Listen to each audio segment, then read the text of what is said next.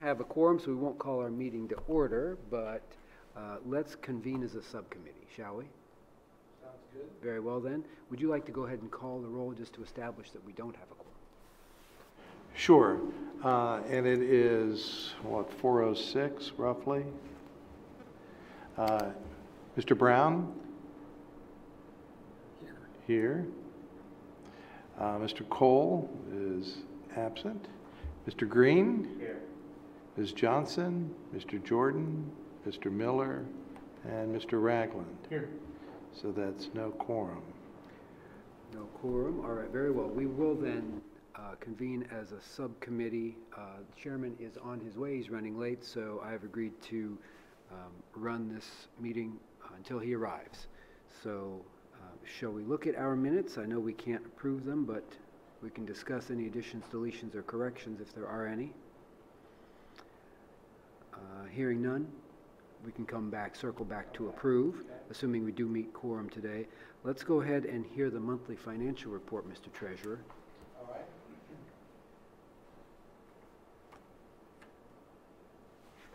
This is the monthly financial report for the month of August. Total revenues for this past month came in about 8.1 million over. 7.8 million of that is due to the property tax settlement that we received in August.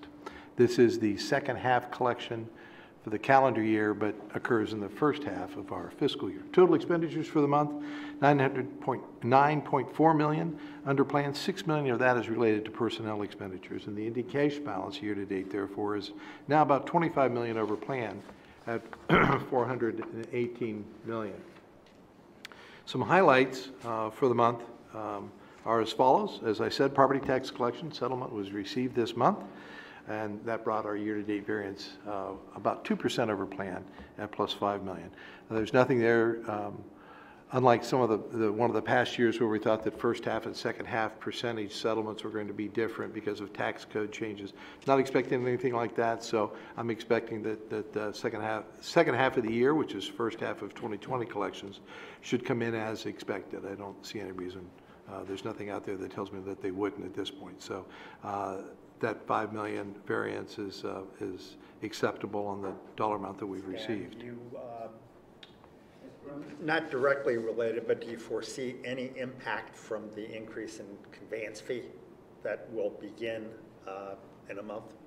To be honest with you, I've not even thought about that. Don't know. Yeah, off the top of my head, I'm not sure that there will be, but Yeah. Correct answer to that is don't know. Okay. On the state aid side,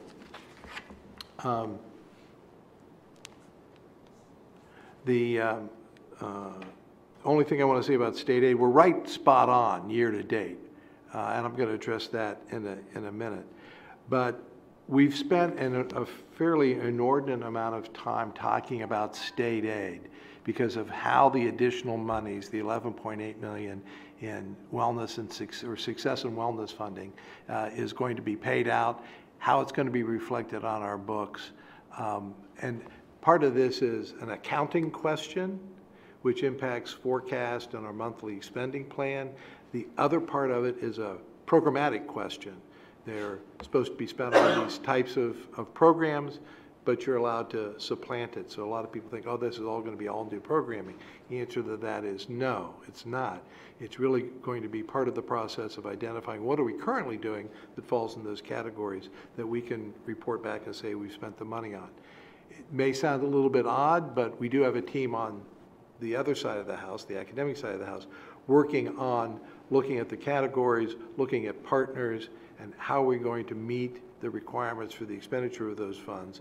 More than likely, all of it will be related to things that we're already doing, but understand that because of the way they're probably going to have me account for it, I'm going to put that 11.8 million, and I think I'm going to talk about that here in a minute, a little bit further, but because of the way they have me account for it, if we don't 100% supplant the money and actually add new programming, those are dollars that I haven't counted for in the general fund. If it was a matter of moving 11.8 million in revenue out of the general fund over to this fund, I think it's going to be 467. 467, 476. I can't recall Those three numbers. Those three numbers in some combination. If you move 11.8 million in revenue over and you move 11.8 million in expenditures over, then the impact on the general fund is cash balance neutral. But if you move 11.8 million in revenue and you only move 10 million in expenditures over, then I've got, 1.8 million in expenditures remaining over here in the general fund that have gone, I'm going to say unfunded because they moved the money. And you might create another 1.8 million of expenditures, new stuff over here. So I've told the other side of the house, if you create new programs, you need to move something else out, stop doing something. But we have to wait and see how that works out. So that's not, it's a concern to me. And again, we're going to get it in October and February in two payments, and I'm going to get to that in just a minute. So anyway, the graphical representation, property taxes, very much close on plan. State aid is spot on and nothing new in other revenues. This is just a picture of other revenues. Other financing sources, while it appears graphically to be a large amount, remember that the scale over here is tens of millions of dollars instead of hundreds of millions of dollars, and that is really a residual July activity due to advances. So I snuck in a couple extra slides on you because state revenue is just bugging me every day about trying to keep track of it and understand it and get prepared for the preparation of the 5-year forecast, which, by the way, I will note, I contacted, I think, all of the board, but at a minimum board leadership, and my suggestion was not to do the forecast in October. The law changed, we can wait till November, and so I wanted to wait till November for a variety of reasons. One, let's get this state aid figured out, and two, let's get our collective bargaining deals done, so that when I put the forecast together, I've got really good information to put in there the best I can. Doing it, I mean, I would have to have had it done today to present to you in the timeline of present to FAC and then present in September and then present to the board at the first meeting in October, adopt at the second meeting of October. If I can move that all 30 days, then I'll be back here in October, and by then I should have just more recent data. I didn't think I'd do that this year because November really was really waiting for like next year. If we put a levy on the ballot, I would want to wait till November to see if the levy passes and then factor that into the 5-year forecast. But nonetheless, we're not talking about the forecast today, but we will next month. This slide, and I have several, is from a presentation by the Ohio Department of Education talking about the budget bill and how funding is set for the school district. And this is their sheet. Looks very similar to our, what we call the SFPR, School Funding Payment Report. And, but this is for all schools, okay? And this is their slide. The only thing I added was to circle that it's the June #2 payment. We get 2 payments a month during the fiscal year. It's from the June #2 payment, and they're telling here that funding for the school district for 20 and 21 is fixed at the 19 levels. So if you look at ours, there's our June #2, and so we're fixed at this total funding of $346.6 million. So we're fixed at that in this part of the calculation. Now I will point out right here in this column, the calculated funding, that's the formula, and notice that they don't put a total there. They don't put a total there because it's going to be about 90 million or something bigger than 346. They don't want to remind you every time that you look at this that they're not funding you according to the formula and that we are capped, but I will do that like this, sarcastically, publicly, that this total here is much bigger than this total. But be that as it may, that's our limit for funding. The next slide they produced in their presentation was to bring forward the fixed amount, that line N to this slide, and then these are the next line items that appear in this funding report. These next two are additional aid items, and as you notice here it says it'll be calculated based upon current year data. So that amount could change on us based upon our enrollment. But then it says supplement and student wellness dollars will be added. So somewhere in here, they're either going to add a line or they're going to pump the 11.8 million in there. I'm not sure what it's going to look like, but that's where it's going to show up. So you can see here, that's what? Is that 165? That's $165 million versus almost 8.1 billion up top in that number. So this is a much smaller number. This relationship stands the same for us, and I'll show you that in a minute. But this can vary a little bit. Then these line items down here are all calculated on current year basis. So you remember me telling you that we don't start seeing the new enrollment numbers come through until October or so, and they start using current year data instead of last year data. Well, that's primarily going to be reflected for us here. What's in here? Well, community schools, STEM school and scholarship, that's the 190 some million that we generally refer to as community schools being deducted. So most of this is the expense side of the ledger. So this report details how we get paid, how they deduct for some of the expenses that we incur or incurred on our behalf, and then they get down to a net number. So looking at ours, you'll see that was the $346.6 million coming forward. You see here about 8.3 million in this other revenue, again, relatively a much smaller portion. And then you look here at our deductions for these various items. I will note here line X, other adjustments. You'll see in the footnotes and the MD&A that I think it's about $1.7 million. I expect that to be positive in other adjustments, so I factor that in as well. And this also doesn't include about $2.5 million worth of casino revenue that gets pumped into that same line item as it appears on the 5-year forecast. So you may have heard during the budget discussions or seen data that says that we get 161 million, give or take, and then they added the 11.8 million and then another roughly 6 million for the next fiscal year onto those numbers, and they say, well, this is our funding. But what's odd about that is it is a function of these expenditures. So if community schools go up or down, that 161 is going to change. Why they did it that way, I don't know. Because Eric and I then just sat down, and because to look at my forecast is revenue and it's expenditures. So the 161 and adding money to that, I had to be sure that adding 11.8 million to the net was the same as adding 11.8 million to the gross. This is a lot of inside baseball, but I just want to make sure we could get there. So we had to reverse engineer what line items they included and what line items they excluded in their calculation to say that we're getting $11.8 million. We did that. We feel we're very close, and that this, whatever the funding that we get in this budget is close to what we had originally planned for. But that was the process we had to go through. I wanted to know, it's nice to tell me 11.8 million, but what did I plan on getting? That was important. So that's the number that they were working off of. And I'll tell you when we go back to what, yes. If you're going to use this for the board meeting, Yep. If you could blow it up some more. I mean, it's very difficult to read. Oh, that was my goal. I understand I just that. wanted you to watch me wave my, I'll do that. I'll see if I can get that a little bit bigger. Thank you. So I did a couple of comparisons so that just to make me feel better that we are on target and have a handle for what the state says we're going to get, what we planned on getting, and what we are getting. So one way to look at this was to compare our June number 2 to our July number 1 to our August number 2 and look at some changes in the line items. And you're right, I'll blow this up. But what's a couple of very interesting things here. First of all, I inserted this first subtotal line. For this reason, if you notice, special education says generally exempted from the cap, and it did change 109,000 and 233,000. But because the cap is the cap,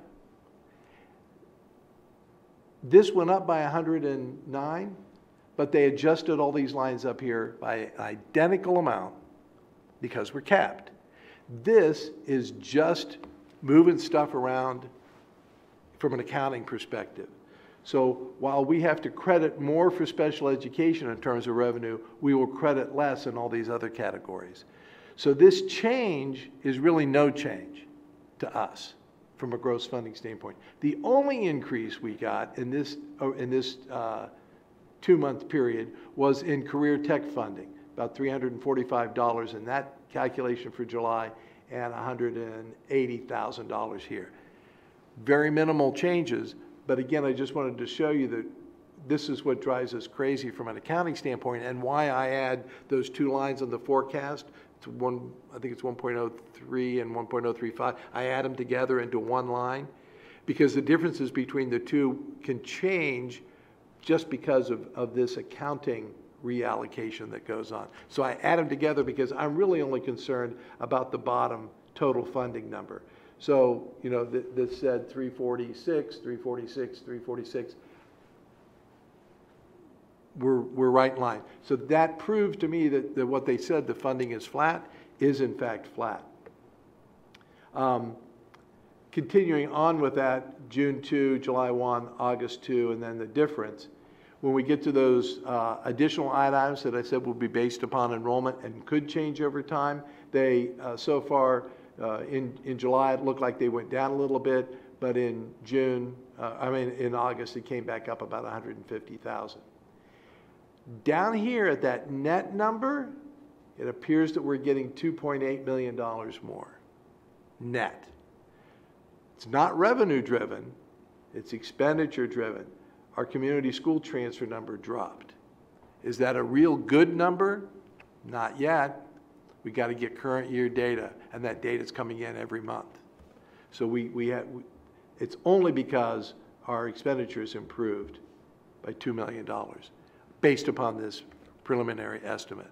So this is all the stuff that goes on back in the background that we're watching every month to make sure that when I tell you we're going to get, you know, $300 and X million in state revenue, that in fact that's still on target. Another slide yet to be blown up, and what I want to do here is, because the May forecast is the basis for my revenue forecast for this spending plan in this fiscal year. This is fiscal year 20 out of the May 19 forecast. This is the June number 2, which is the flat funding. And looking at the differences, and you can see each one of these lines is showing an increase. And total funding formula up about 12.9 million. The additional items a little bit different, dropping about $500,000. Anyway, the bottom line is, from a gross funding standpoint, I anticipated receiving $12.4 million more in FY20 than I did in FY19. So when the state came out and says, hey, you're getting $11.8 million more, what are you going to do with it? I'm going to say, well, I already planned to spend it. It was already in our plan. There's $600,000. You know, I'm not in this realm of millions of dollars. I'm not worried about that.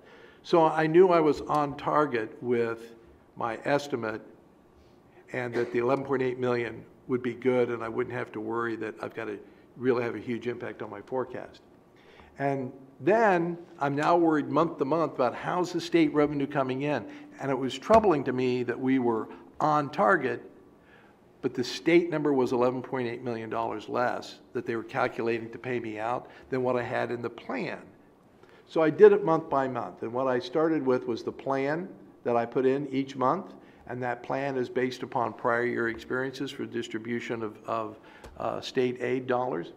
I then plugged in my actual so far. I have 2 months of actual, 29.7 and 30.6, essentially the same. And I assumed, well, if it stays flat, they said flat funding, shouldn't change. So if I assumed 30.6 for all the other months, I then calculated the difference, and I wanted to see where am I going to start to fall behind in my month-to-month variances, and then have that reflected in year-to-date variances, because my expectation would be I ought to be about 11.8 million short in this forecast and in this monthly plan, because they're going to take that 11.8 million and put it in a different fund, and if I don't adjust my spending plan in this report, I should come up 11.8 million. And lo and behold, rather be lucky than good, I guess, I come up with, if this holds true, about 11.1 million short.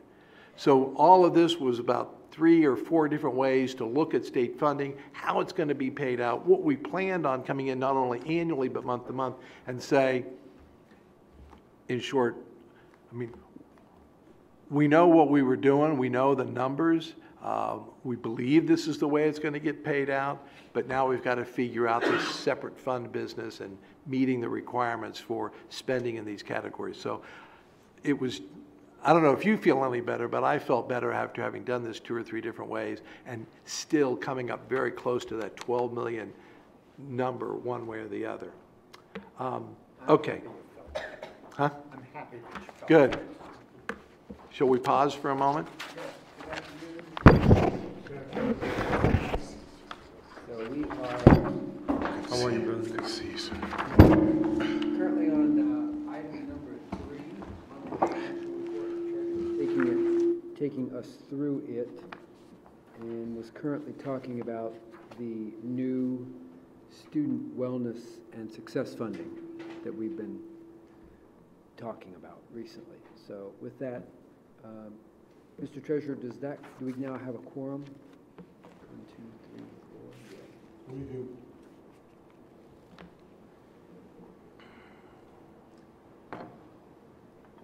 Okay. Do you want me to proceed with this, and we'll go back to approval of minutes and things like that later? Sure. Okay. All right. So, August expenditure financial highlights. Personnel ran under plan about $6 million for the month. It now stands at $12 million. In fact, Mr. Treasurer, Yes. I apologize. We've got a 15-minute window with one of our members. If we can go ahead and do that board approve, you know. Sure. Yeah, we can approve the minutes. Approval of the minutes. Is there a second? All in favor? Aye. Aye. Okay. That is unanimous. Got it. And do we need to approve your, are we all the way through your final? We are not through the financial report. Yeah. And we generally don't pass a resolution to accept Gotcha. anything. It just automatically is forwarded onto the board. Thank you again for that reminder. All right, so on the personnel side, as I mentioned before, the same explanation applies here. September will be the month in which the recently negotiated increase for the teachers will be reflected, new positions will be reflected in September, and we'll have a better picture as to how that month-to-month cash flow is going to work. Purchase services is running under by 1.7 million for the month and now 3.1 million year to date. I looked at that, and it was the same culprits, if you will, as in the past. You've got professional technical services, property services, electricity, some tuition line items that are running under that contribute to this. So those are ones that, you know, we budget conservatively or adequately for, and when they run under, that's the good direction to be on that. There was a jump in other expenditure items, and that has to do with the settlement and the fact that we posted 3.2 million in county auditor and treasurer's fees. So if you compare year-to-date expenditures from last month to this month, the big jump is in county auditor and treasurer's fees. Just a graphical representation of what's going on expenditures. You see purchase services does tend to stand out. When we look at our variance analysis, just a reminder, my metric is 5 million, plus or minus 5 million in dollar amount, plus or minus 5% as a variance that would be registered as high. On the revenue side, very much like we were at the end of last year, all the variances are low except for other revenues and other financing sources, and those represent a very small percentage of our budget overall. This was the first time this has ever happened. All the categories are under plan at this point, so the graph looks like it's kind of upside down, but it's not. The zero line is all the way at the top. As you can see, personnel stands out, and other uses does, but only on a percentage basis because of those advances back in July. So again, variance percentages could be high in some of the categories. Again, those are all less than 10% individually of our overall budget. So all in all, I think we're in good shape relative to the variances year to date with only 2 months under our belt. I shared with you a rather lengthy chart that I added this year that compares original budget, revised budget, carry forward budgets, and all of that. And one of the things I'm doing now is at the very far right hand of that overall chart is this portion of the table. And it's comparing, most importantly, the far right two columns, these over here, the current revised budget to the revised budget beginning of the year. And what we're looking here is for variances that would indicate that folks are reallocating their dollars, and it might help explain why our month-to-month variances are a little bit off. So if we see large movements of dollars from one category to the next, we might expect that those expenditures would follow and then kind of distort that picture from what we originally had planned.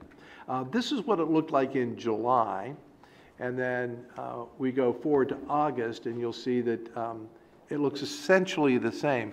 The interesting thing, though, is back in July, these change numbers equated to 13.2 million, and that was simply a function of when I actually captured the revised budget data, because Mr. Gooding goes in and relative to some carryover accounts, he makes some budget adjustments based upon a carry forward PO that doesn't get spent for the entire amount that he carried forward for. So for instance, if somebody brings over a purchase order for $10,000 and only spends $8,000 of it, he closes that out and removes that $2,000 from their budget so that they don't get additional budget simply because they underspent last year's. He's making them stick with their original budget on a current year basis.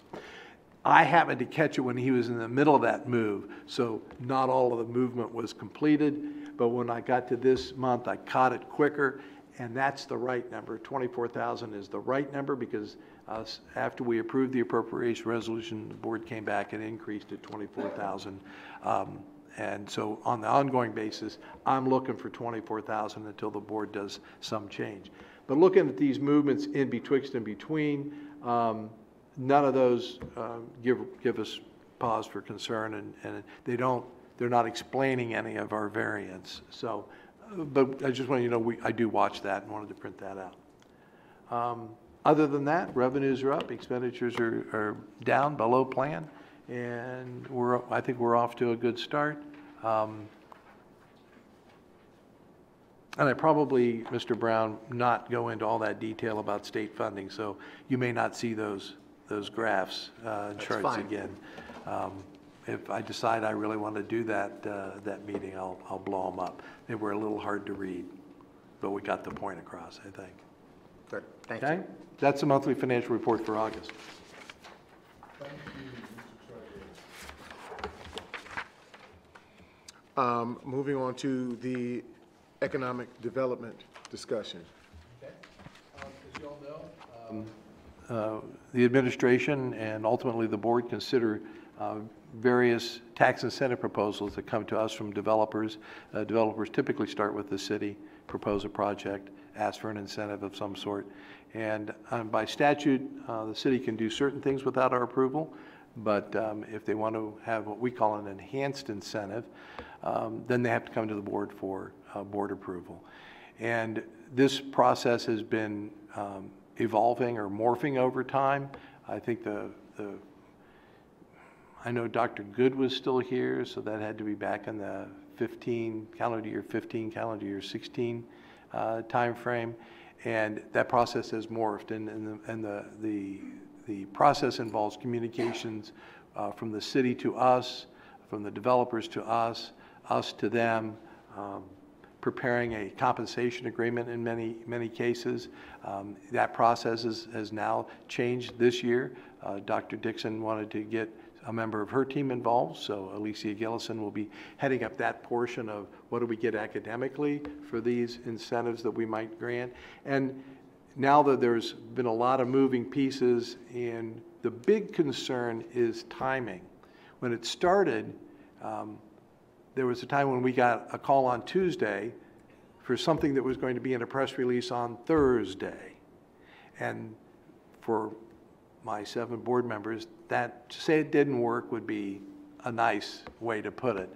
So we worked on timing. How much time do we need to put together all the discussions, to put together all the legislation, the legal documents, have the proper review and discussion, public presentations, all of that, what's that look like? So we did, just in the past couple of months, Eric and I sat down and came up with what he and I thought was a good representation of the steps in the process and the time that it would take to perform each step. And that's what you have before you in this colored chart. So if I can just interject just for a Sure. quick second. What you have before you, explained wonderfully, is just an open door opportunity to begin a conversation around what a timeline should look like. Opens us up to having a much more transparent conversation about what we want to see developed as a process, and then eventually have this move forward for board approval. So this is just a preliminary discussion at this point. The treasurer will be accepting feedback. Dr. Roush will be listening for feedback as well. And we're looking to carry this conversation forward to next month as well. Good. And these are some of the steps that Eric and I have seen, that we have followed.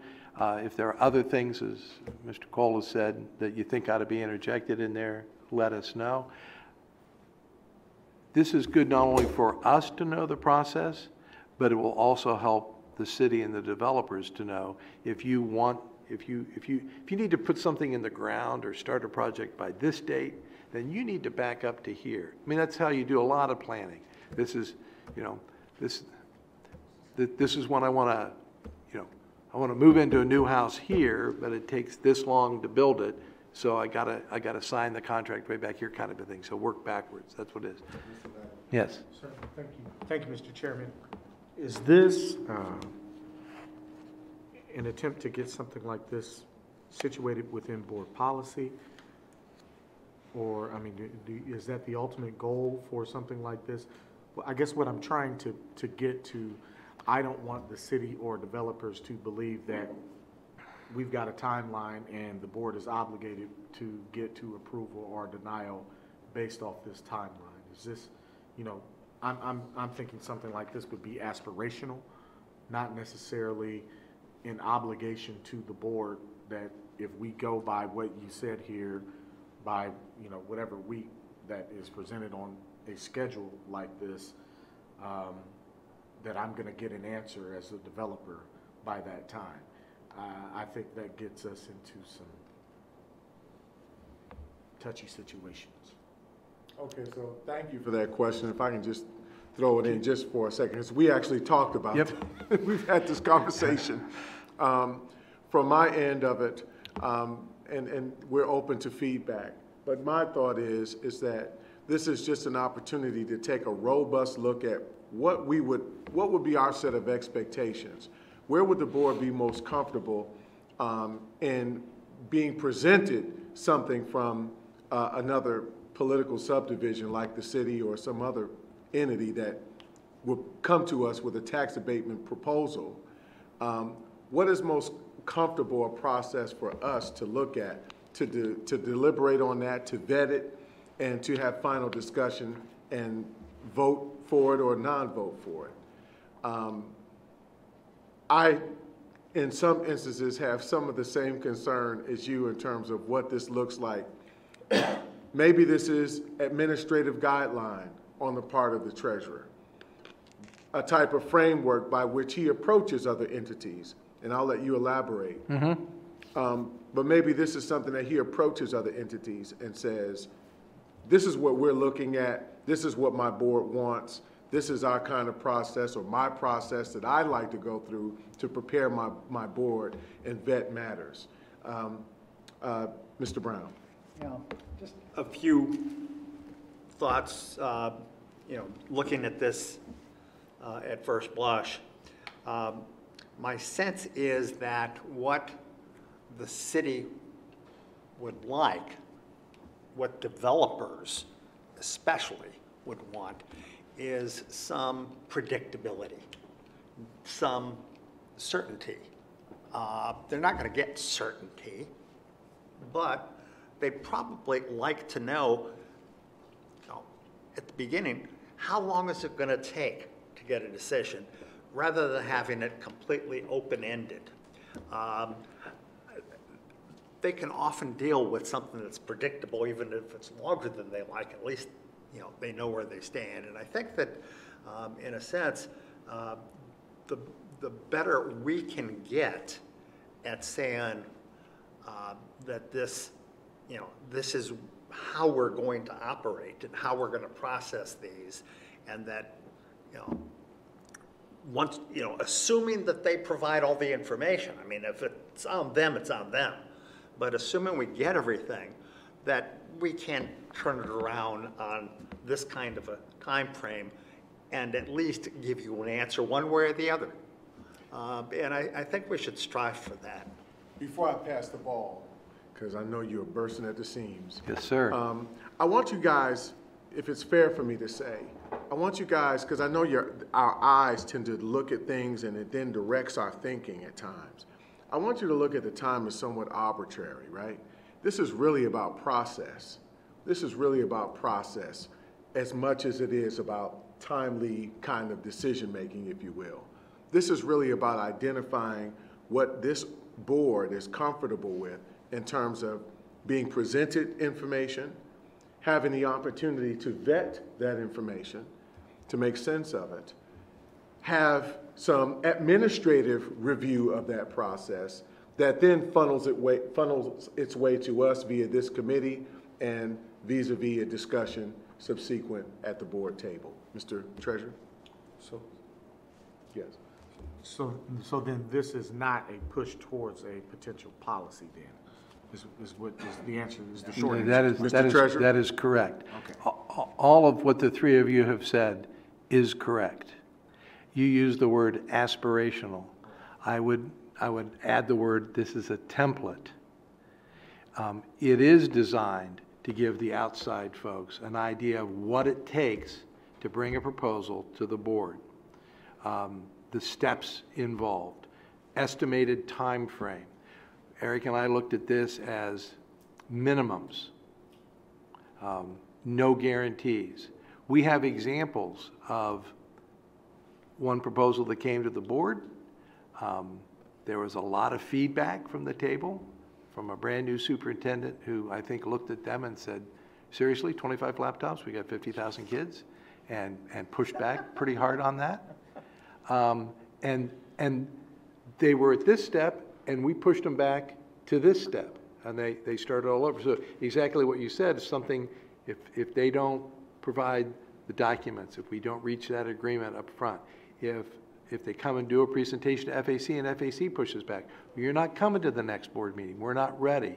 But you do know that if everything worked perfectly, we could move through this. The important thing is this is a 15 to 16 week process. That's a fairly long time. So it's good to tell somebody who's out there, and usually the developers, by the time they get to us, it's not like they just viewed the property yesterday, okay? They've been working on this for months, maybe years. And what I don't want us to be in, and I'm kind of getting the read of the board, we don't want to be in that situation of but for. Everything's in place, but for the Board of Education. And then that sort of is a pressure point. Don't want it to be a pressure point. Don't want to be the but for. You need to walk through this. You need to make my board comfortable with this. And this is the steps that we see at a minimum that you should process through. And we're getting feedback all along the way to make that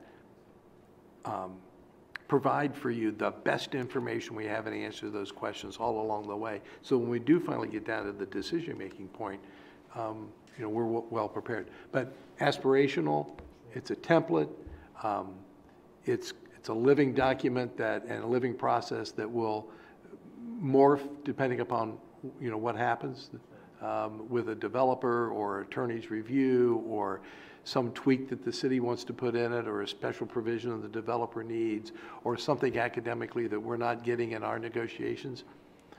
It's many variables, but this is just that overarching template of what that picture of the process looks like.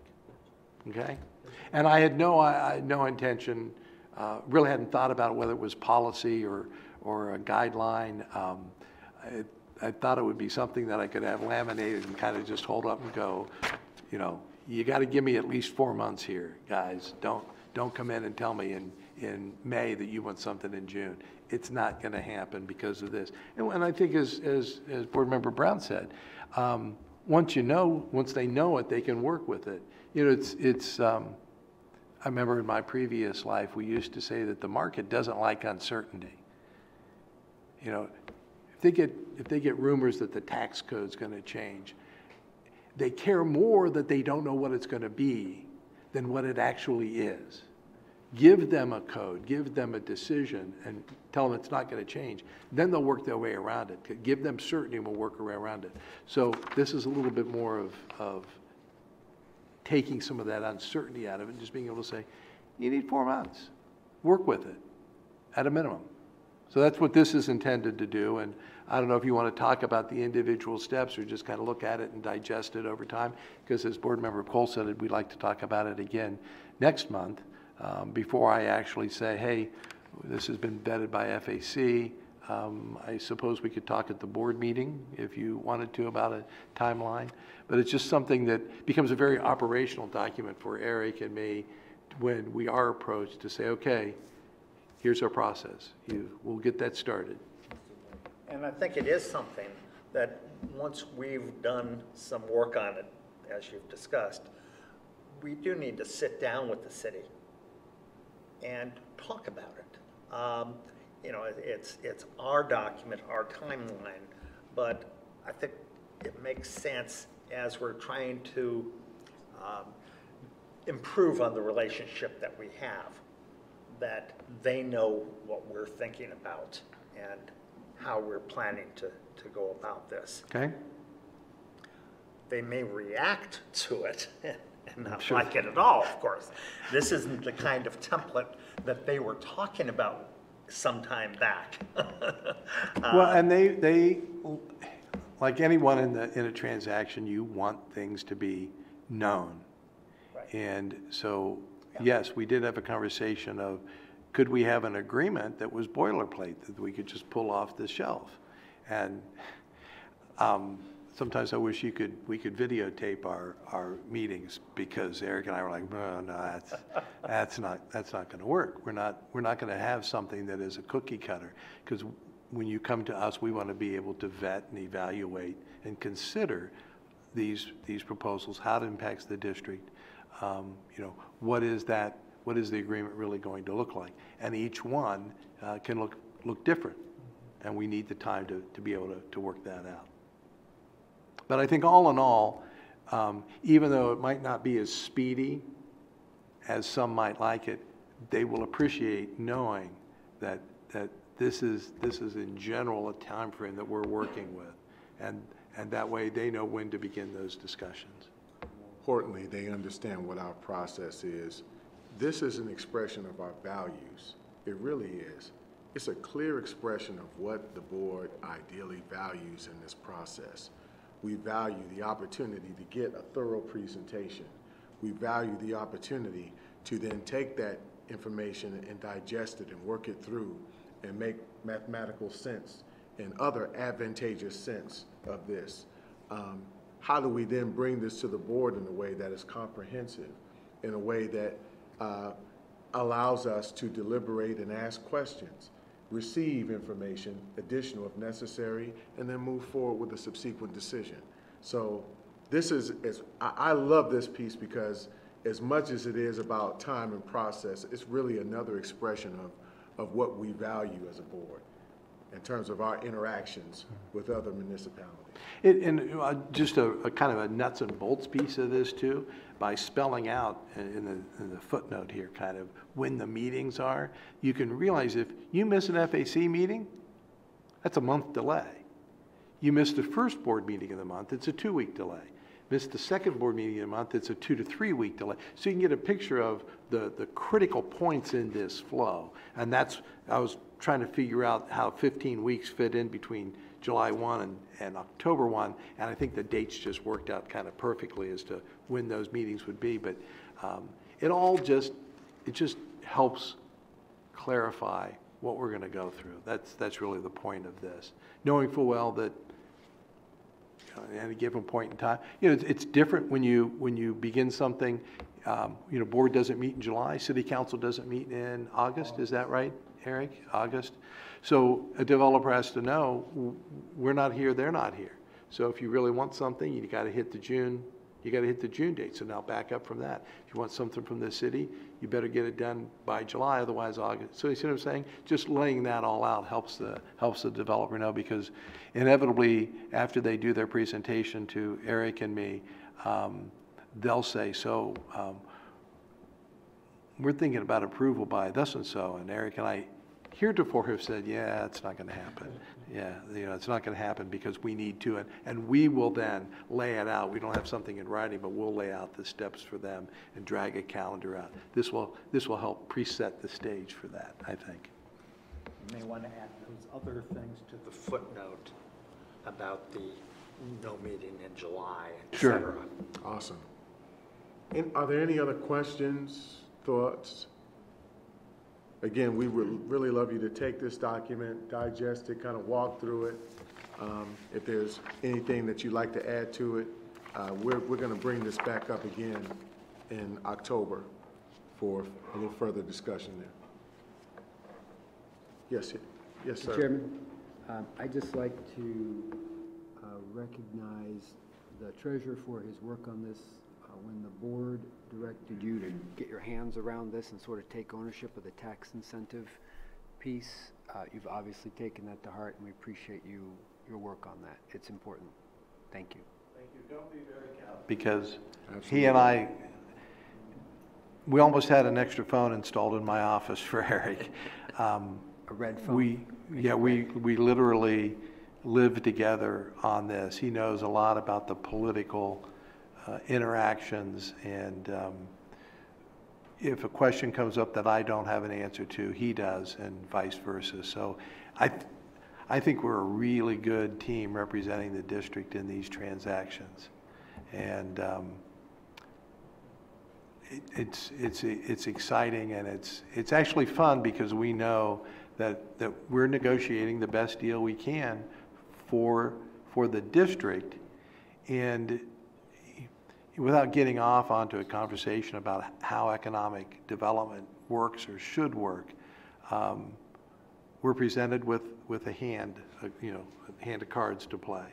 And Eric and I figure out how best to play them for the district. And so far, I think we've been pretty successful. So I appreciate that, but Dr. Rausch and I we're buddy-buddy on this one. Thank you. Yes, Mr. Brown. Just wonder,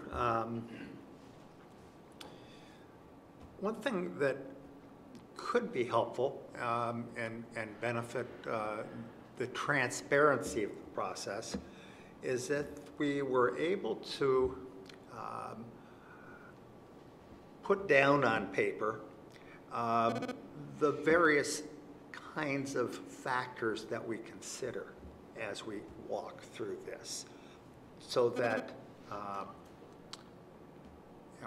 yes, we look at the kinds of academics we can gain. Yes, we look at whether it's a property that is unlikely to be developed other than this particular project. We look at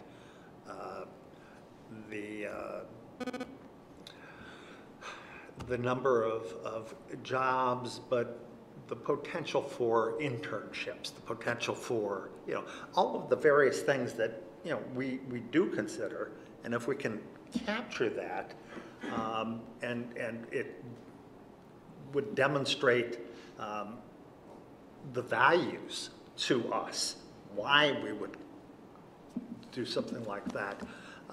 Sure, it would have to have some sort of open-endedness, catch-all kinds of thing, but it might be, useful to try to develop that and say, during this time frame, here are the kinds of things that we consider and that we look at, so that the community and developers and the city know here's what we're going to be thinking about over this time frame and why we do this. It's interesting you bring that up, Mr. Brown. We have a board policy that illuminates certain criteria as to closing for buildings. There are any number of categorical things that we take as assumption and consideration when we're talking about closing a school building. And that's the framework of the policy in and of itself. Maybe this is an opportunity to develop some sort of policy that includes these types of, assumptions and value sets moving forward. So I like that concept. So since we're in the discussion format a little bit here, I have gone, since we talked earlier, I've gone to look at policies at GFOA, and those policies, the ones that I've found, have generally been written with the municipality in mind. An economic development policy, not really a policy for a political subdivision that is not really charged with the responsibility for economic development, but is asked to approve one financial piece of it. And as I read through them, I thought, well, I could tweak the wording of that to kind of apply to us. One of the pushbacks that I would give, though, is this, somewhat to what Mr. Ragland said about the timeline. I don't want to spell out too much because I don't want it to be a checklist. If A, B, C, D, E, if you get 4 out of 5 on this and 3 out of 6 on that one, then automatically the board, this is kind of, I think of a lot of instances. I harken back to my days when I dealt with a lot of economic things. The Fed used to give an idea of what they thought would be an adequate unemployment rate and a rate at which they would do something. And then they realized, well, maybe we don't want to be forced into, just because of unemployment falls to this level, this one metric, then we absolutely have to trigger. It's like a cash balance policy, and we need to work on that too. Does the policy say, well, when we fall below X number of days of cash, then what? If we say, well, we'll immediately institute reductions sufficient that, and then you have another metric? Do you want to tie your hands that way? So it's kind of a push me, pull you thing. Yes, give some idea of what we're looking at, but not have it be prescriptive. That's another word. You know what I mean? So that'll take some time. Thank you, sir. I agree with that because with my experience in these types of deals, they're all different. Mm-hmm. And the moment you put something on paper that standardizes either a process or expectations of the district, the developer is going to want that. And the deal could be different. The needs of the district change. And so whatever we put on paper at any given time that a developer may come to us, we may need more of one thing or the other. And the more you leave it open to allow for our people to negotiate, in the moment, to get the best, needs for our students, the less restrictive it is on us. My concern on the timeline is that, we get to week 16 and it's not ready, but the developer has already made provisions for themselves and they say it's week 16, give me an up or down. I don't want the board tied into that, but to the point of Mm-hmm. these types of things, the goodies that would be coming to the students of this district because of whatever we get out of these types of deals, I think it's on a deal per deal basis. And I don't want to tie our staff down into saying, well, hey, we can only ask for this amount right here because, not a policy, or maybe it would be a policy, but something that we have on paper implies that, this is enough. And the developer comes into that, and that makes it easy. We start here and that's it, but that might not be what we need as a district at that particular moment. So, yeah. It makes more sense because most developers know things are going to change and they're going to need different things as things go around. So you don't have to have the timeline shouldn't be set, but it's open-ended and it's just a guideline. how things should work, and as things come in, information is gathered, the process moves along. But there should be some sort of when things are expected to be done, and based upon the developer's experience, they should, I would assume they are understanding of how the process works, because most of them probably have gone through it before, maybe, I would assume, or they have an idea of how the process should work. And part of it too is on the front end, because we'll have a verbal conversation and they'll go, okay, we're ready to go. And I'll go, stop. Paperwork, I need to see legislation. You haven't given anything to our attorneys. So part of this is also to say, you've got this, I think we put down like 8-week process where you need to talk to us, you need to negotiate that compensation part, you need to figure out the paperwork, get that all ready to go, because we can't come to FAC, we can't come to the board until all of that review is done. So part of saying, if you want to be here, you've got to have this done, helps light the fire on the front end too. So and rest assured, Eric and I have, over time, have laid the groundwork for a little bit of what you're talking about in terms of essentially, it can be cash. We all like cash, or we like to have some sort of educational programming, and then we do a for instance. So I think we have a couple of agreements in place that look very different. Some of them are equipment, supplies, kinds of things. Other is more class tutorial types of things, workplace seminar type activities for students. So, you know, we can certainly give a list of examples, but we want that blank page there so that the academic team, based upon not only what we had a developer come in and says, I'm not from here, I'm not going to be here, I want to build a building up, and how much money do you want? I just want to do this as a cash deal. And so we go, okay, great. There's a price for that. But others come in and say, look, we're already doing something with the district we've always partnered with. We would like to expand that partnership and have that be part of the consideration in this package. So examples, yes. A for instance list, yes. But I think we should be free to be somewhat open-ended, as you all are. I think I'm hearing from all of you.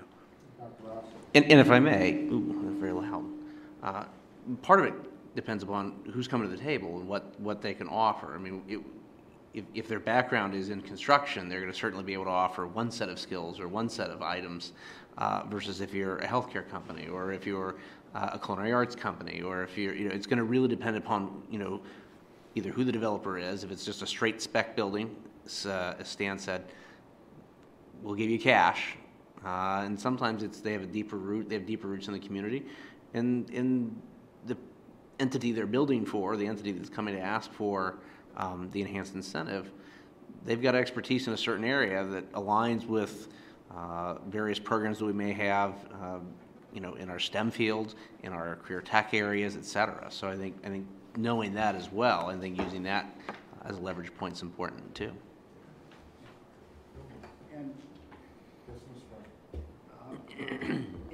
And I agree with all that, and I wasn't suggesting